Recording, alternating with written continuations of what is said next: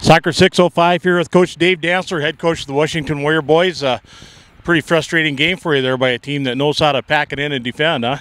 Yeah, it was very frustrating. You know, I looked at their record year-to-date so far, and, you know, they've been in every match.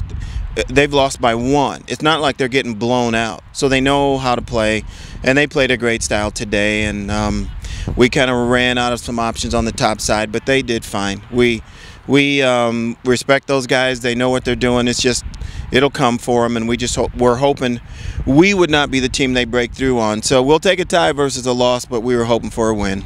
Yeah, you know, you had it seemed like you had room in the corners to play it in, and you know, you have that big, strong Chance Huber up top that he's irresistible for those guys to play down the middle.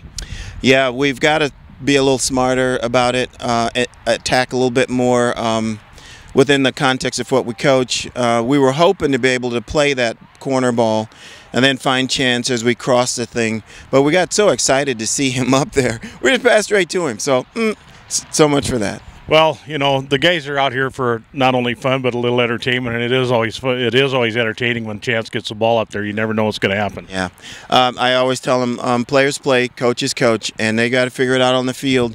So we're going to have a little bit to talk about as we prepare for, I believe it's Central coming up next. We've got to be able to be a little bit more patient, a little bit more connected, and at the last moment, we've got to sell something to get something. We can't play such linear style. Everybody's too good for that. So, you know, on the other end of the field and in the middle, I thought your guys really did incredibly well in back, very organized. I don't know if your keeper had to make a real save, at least while I was here watching. They had a couple really nice opportunities that we were able to prevent. They had one nice shot at about 8 or so on the back post. Keeper played it well. Beyond that, it was just a matter of back line making sure we don't miss their big guy running through. And the secondary runners gave us a little bit of an issue today, but at the last moment, our mids were able to contain that. So, again, it wasn't that there were a lot of shots this match. It was just a matter of, okay, who's going to impose their will on the other team? And that's what a 0-0 tie is. Nobody could do it. Well, everybody has to kiss their sister every once in a while in soccer. So, well, so anyway, you know, the end of the first season is very near. The second season is getting ready to start. What are your guys going to have to do to march out to Rapid City there and bring that cup back to Washington? You know, we're going to have to decide that we want to win. And again, I don't want to make light of that, but a lot of guys want to play and they want to put again a big effort. But at the end of the day, you got to win. So we've got to set our heart a little more towards winning. Yeah, it's nice to contain the ball and hold the ball and minutes of possession. That's all cute in the stats, but there's really only one stat that we're playing for. You got to win. You got to win. So we've got to figure that out. And I think going into Rapid, again, if we can stay in the top 6, we get a bye. Right now we're 5th. So we've got 2 to go. We need to win them, and then we'll be no worse than 5th. So first order of business is get ready for the next match. And if we can take care of business one at a time, we'll get a bye, give us a chance to work a little bit harder. And I like our chances. Spearfish is doing well. Yankson's doing well.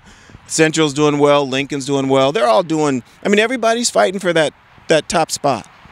It's going to be, I think it's going to be the best tournament we've ever seen in South Dakota because I mean, anybody could beat anybody right now. Yeah, and our good fortune is we'll only have to play one at a time.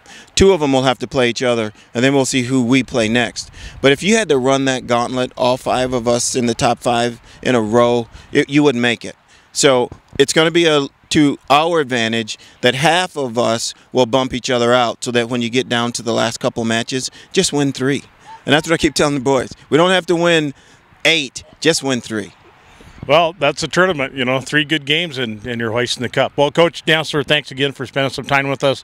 Guys look pretty good today. I know you'd rather walk out of here with a win, but, you know, against a pretty darn good Stevens team, the tie's no shame either. Their record is not any indication of how good they are. I'm telling you, I can't make any big adjustments over what they do. Again, we're both looking for a way to bury a ball, but excellent players, well coached, and we're fortunate enough to just walk out of here with a tie, and we'll keep working. Thank you.